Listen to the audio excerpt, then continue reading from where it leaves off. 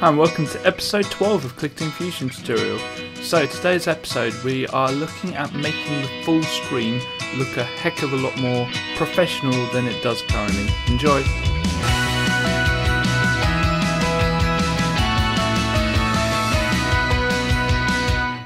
Hi, I'm Chris Gilpin. Welcome to this episode. So when we click on full screen, we're going to do that now. So let's just open up this episode.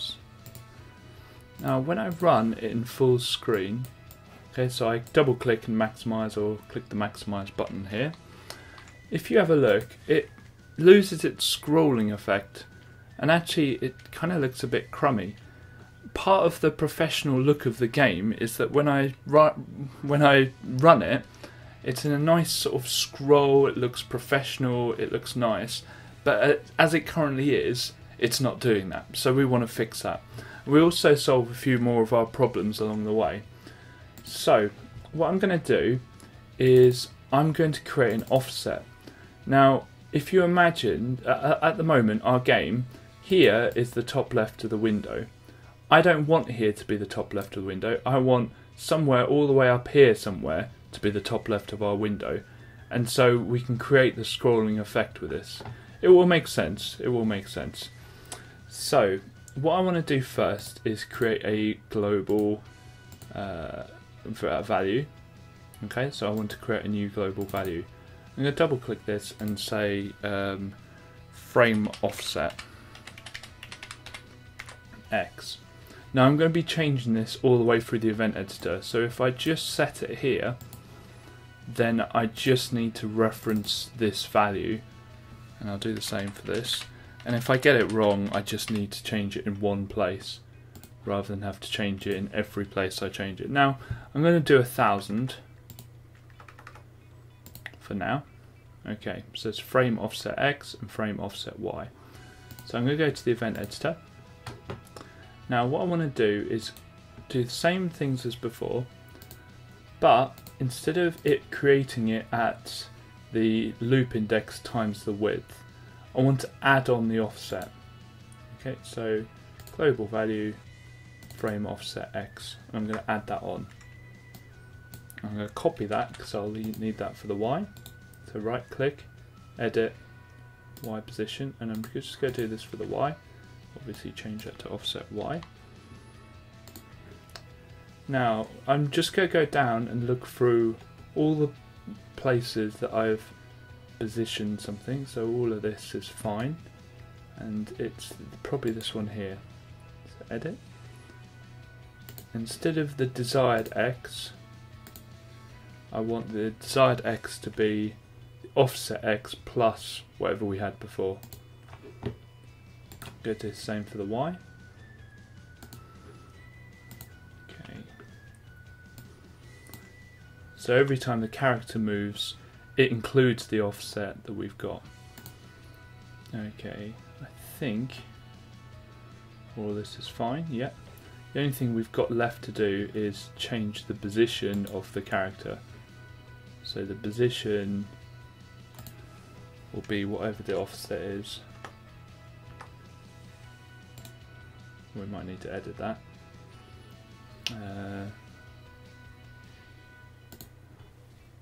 Because I don't think it is currently at 0, 0.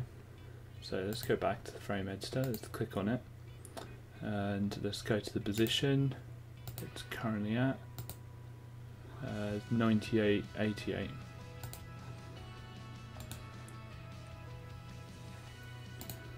So plus 98 to plus 88.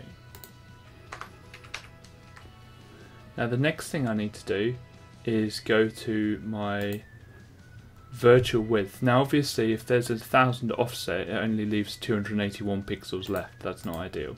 So I want 1000 offset to the left and 1000 to the right. So I want to add 3000 onto that. Same with this one. I want to add 2000 onto it. So I want to add 2000 onto this one as well. Okay, let's run that now. Hold my breath. Okay, it's brilliant. However, when I click right, it just scrolls right infinitely. So there's obviously something I'm missing. So let's have a look.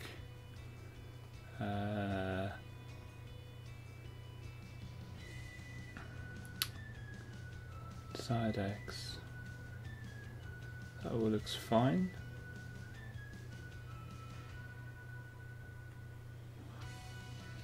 Set current X to current X of the tile plus the movement. That all looks fine. I think there's probably an always event.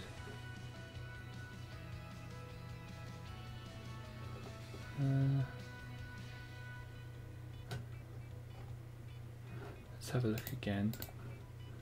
So it's starting in the right position, but as soon as I click right, it's not liking it because I think I'm adding X each time. Adding that frame offset each time, aren't I? So let's edit that. I don't want to do that.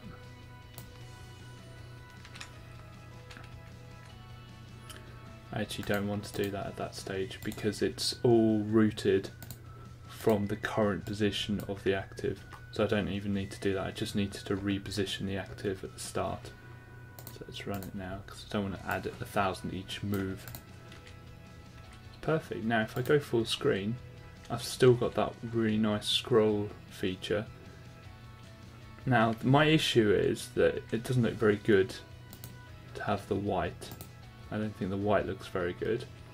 So what I need to do is I need to change the colour of the background, and normally we choose black. So if you click on the frame, normally black is an unknown colour. So if I choose black and run it now, then we've got a black in the background, so it's more of a mysterious colour. You could do a dark brown or something. That would work equally as well. Now if you have a look, the frame isn't actually reacting to that because we included these conditions here. Well, we can get rid of these now because we will never have that problem because the frame is much bigger than the screen can be. Now you might want to keep those in with the current restrictions of our 3281 and 2961, because some users might have very, very big monitors that actually go above that. So if I Control and Z, problem is there's no way of testing this.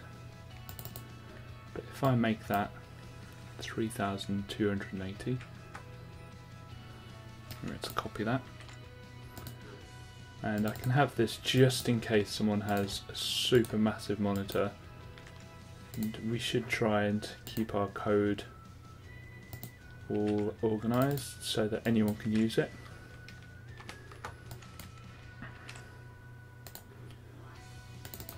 Otherwise there might be a user emailing you going, oh, I've got a super massive monitor and your game doesn't work on it. There we go. Let's run that just to check it still works. And that works fine. So now I've got this wonderful, it looks much more professional than it did before. Now we've still got the problem that it goes back to 0. So if I keep going I can go back onto the map.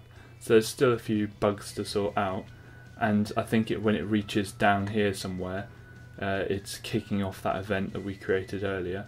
So there's still a few bugs to zap, a few bugs to sort out, but I think that looks much more professional, and you've got that sort of fog of war around your map, so it looks like it's a really massive map and there's just areas that you're yet to explore. So thank you very much for watching this video, nice short one. If you liked it, please click like. If you want to see more, please click subscribe. Thank you.